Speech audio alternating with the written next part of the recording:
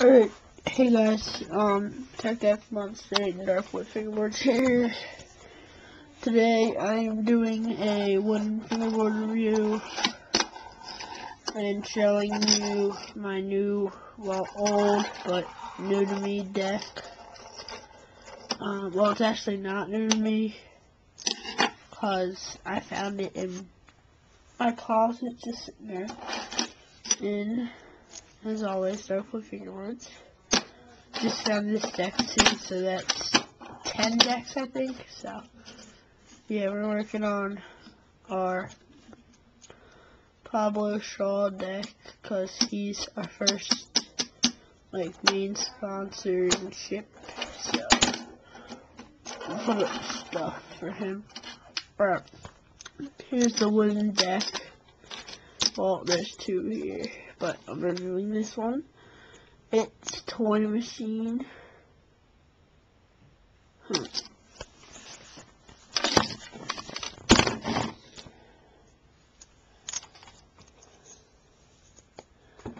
Toy Machine, I don't think my camera's picking it up, but it says Toy Machine.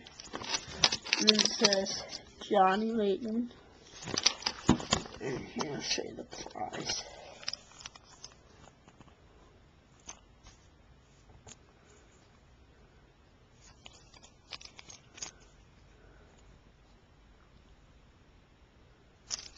Do with this board. I don't know, but it looks like 4 plies, I think. 4 or 5, either one. Well, here's stuff. Sorry about that. Okay.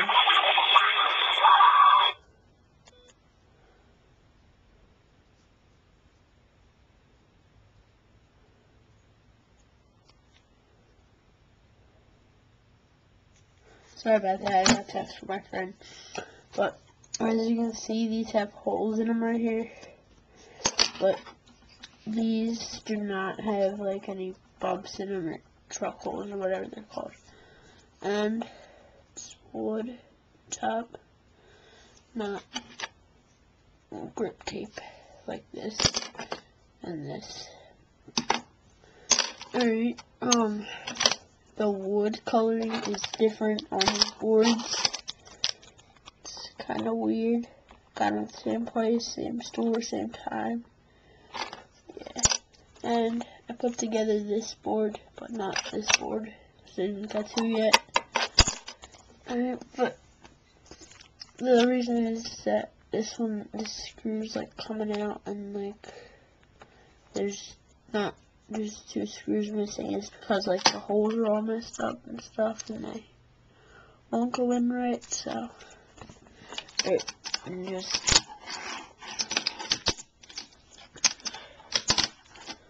here, listen to the pop.